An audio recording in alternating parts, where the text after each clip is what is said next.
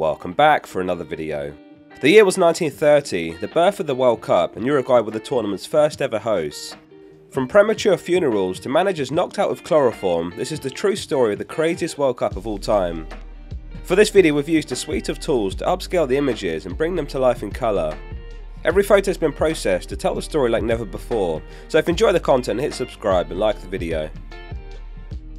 So in the 1930 World Cup, the referees wore suits during the games while officiating, quite the contrast to today's referee attire.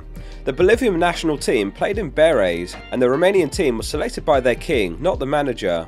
All very unusual, but we're just getting started.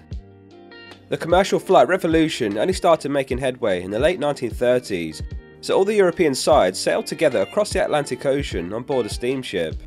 The players trained on the top deck, and they stopped off in Rio de Janeiro on the way to pick up the Brazilians.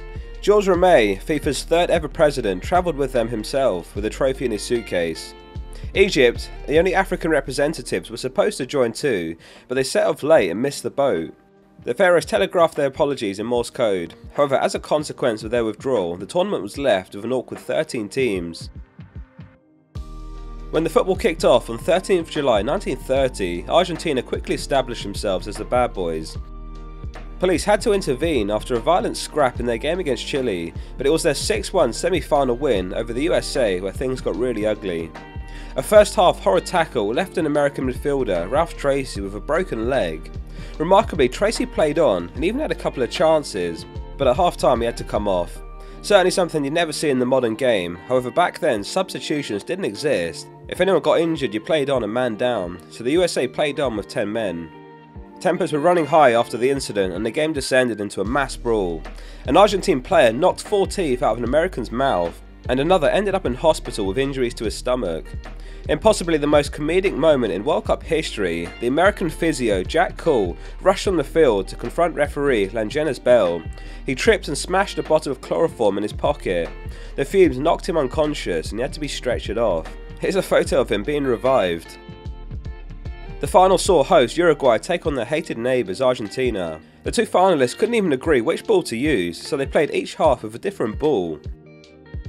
Héctor "El Manco" Castro, who scored Uruguay's first goal in the tournament, also scored in the final, and he had one arm.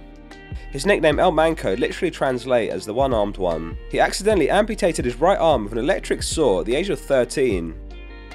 More than 15,000 Argentine fans headed to Montevideo for the game on board a steamship, but the ship got lost in heavy fog and they arrived a day late to the news that their team had lost, kicking off further riots.